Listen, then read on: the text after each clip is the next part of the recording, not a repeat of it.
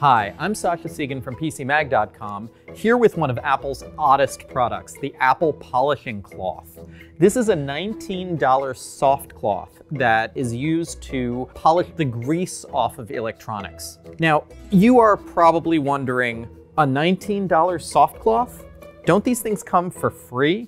And yes, they usually do. We get these soft cloths everywhere. This one's from an eyeglass place. So Apple's $19 soft cloth has to be really different. Now, one thing to understand about this is its genesis. This cloth comes from a different idea than most other soft cloths. Apple sells a $5,000 monitor. You probably don't own it. But the $5,000 monitor has a matte coating on it that Apple calls a nanotexture. This cloth is sold with the $5,000 monitor, specifically so you can wipe off the nanotexture without, I guess, smoothing it out or abrading it. Replacement cloths cost $19, and then Apple, I guess, realized that they could just sell the cloth for $19 and see what happens. So let's take a look and see how Apple's cloth is different from the free cloth. Your free cloth is sort of limp. It's a single layer. It was clearly cut with craft scissors.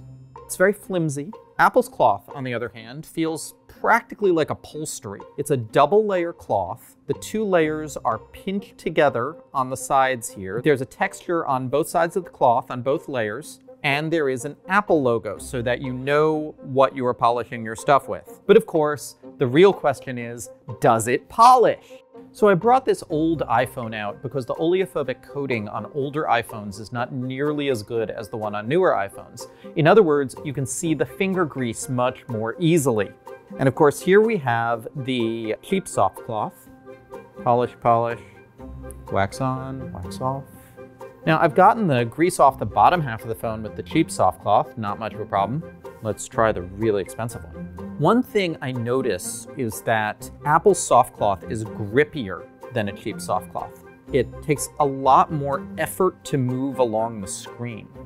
It looks like maybe there was some adhesive tape residue on there, and that makes it clear what this cloth can clean and what it can't. It gets rid of finger grease. It's not going to deal with the adhesive tape residue. I'm eating Doritos, and someone calls me on the phone. Oh no! I've got the Dorito dust. Now I go to answer my phone.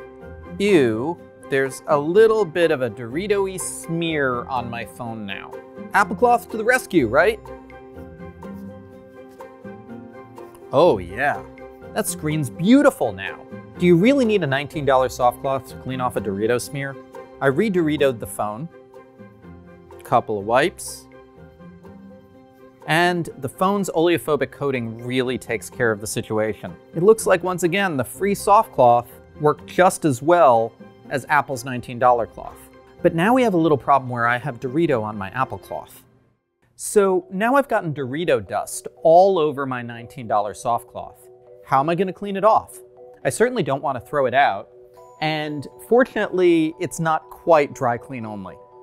Apple says that you should clean the soft cloth by hand washing it with some mild soap and then letting it air dry for 24 hours. So here we are washing off the cloth. Now, I almost reached for the first soap I found, but that's some moisturizing hand soap, and I don't think I want to get weird moisturizers on the cloth. So I went and got a little bit of dish soap instead.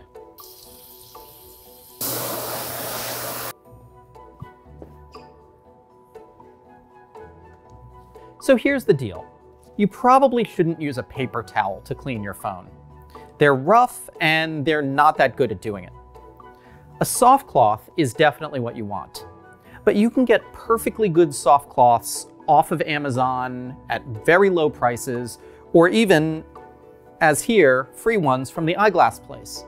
You don't need a $19 cloth to clean your phone. The $19 cloth does fine at cleaning your phone, but it's an unnecessary expense.